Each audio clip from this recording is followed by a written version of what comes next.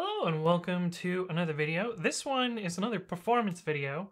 It's a bit of a strange one. This was pointed out on my Discord by CMYUY, and I got interested. I got a little nerd snipe, so I'm going to show you what I found as well as how I can make this faster.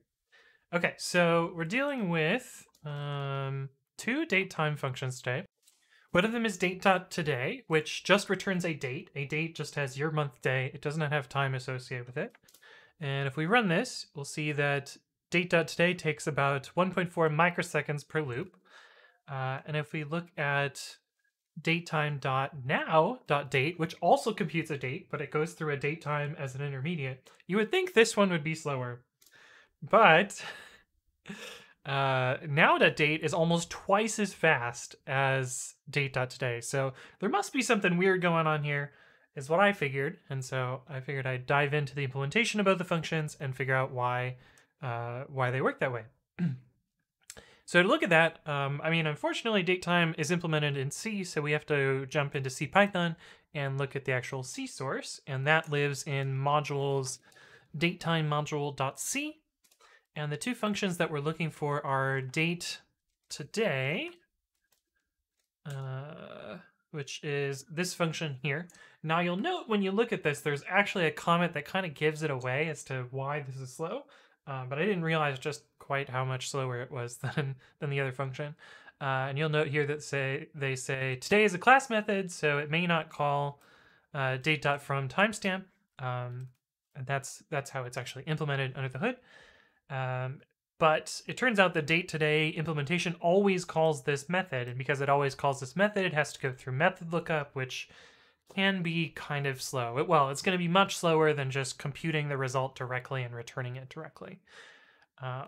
Whereas if we look at datetime now, you'll see that datetime now just goes through direct construction. It doesn't do any method calls in here. Of course, you'd have to look at datetime best possible as well. But you'll just have to trust me that it doesn't go through. Yeah, there's no method calls here. It's essentially just, converting time t, or converting a system clock into time t, and then a time t into a datetime object. And of course, we also want to look at datetime date, which is actually implemented as datetime get date. A little bit, not quite what I would have expected.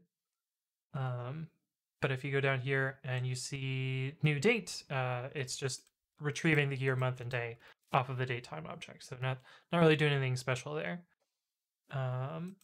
But I thought, well, why not try and optimize this case? Why not make it faster? There are actually other cases in the datetime module which go through a fast path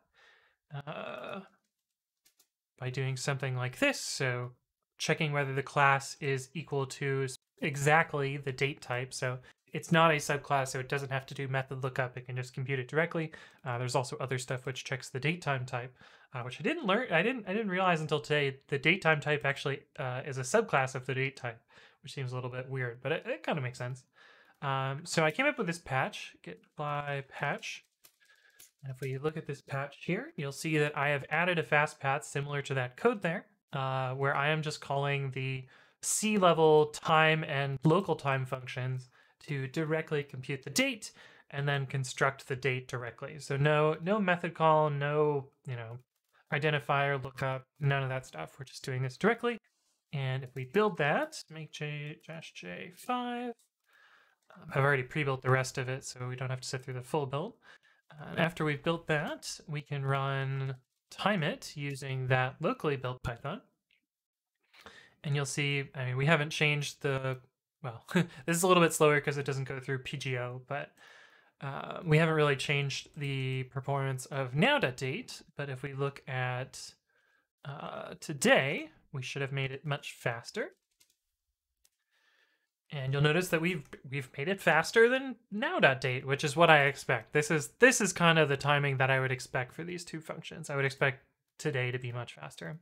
But anyway, hopefully you found that interesting. I did make a bug report from this. Let me see if I can find that. Here we go. So maybe this will get fixed in Python itself. but basically put the same findings that I have in this video in there. So anyway, thank you all for watching. Hopefully you enjoyed this one. If there are additional things you would like me to explain, leave a comment below or reach out to me on the various platforms, and I'll see you in the next one.